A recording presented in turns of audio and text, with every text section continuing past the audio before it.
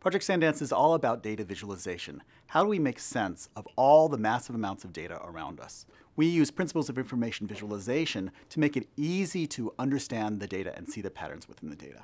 So let's take a look at this data set here. These are actually 50,000 counties, but there's information, there's structure in this data. So if we actually map it onto a map, we can actually see that structure showing up. And when we actually shift to a histogram, the motion really helps you understand the data. And if we switch back to the map, where they go back to. So we're going to actually look at some results from the recent election. So here what I'm going to do is map onto each county how they voted.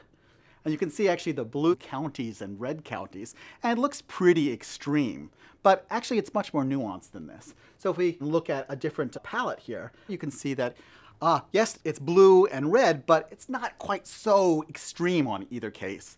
And in fact, we can even break this apart and actually look at 9 different graphs. Here are the most extreme on one side, the most extreme on the other side. So if we actually select a point over here and we get some information about it, we can see that that was Texas. So that's looking at elections, but there are a lot of other things that we can look at besides elections. So we can look at the per capita income. So here's the per capita income, and you see a big swath of red across the country. If we actually kind of looked at that in a histogram here, you can see that there are very few counties that have a high per capita income, lots that have a much lower area.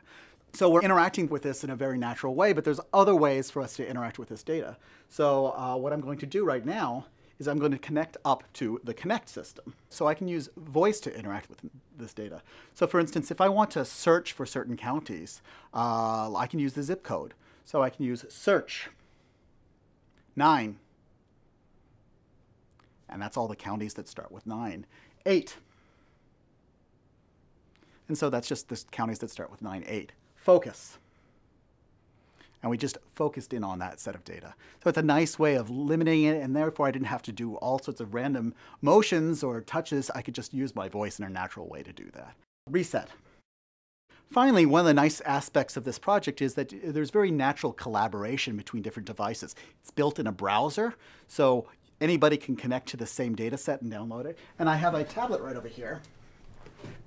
And it's showing the same data set. And if I make a selection on the tablet, that selection is then reflected back on here. Likewise, if I make a change over here, it's reflected over there. Even if I'm in a different view, I can make a selection over here and see how it's reflected back. And that's very important to see how these selections sort of are reflected in the different data. That was a quick look at Project SandDance, a research project looking at natural ways of interacting with large amounts of data using information visualization.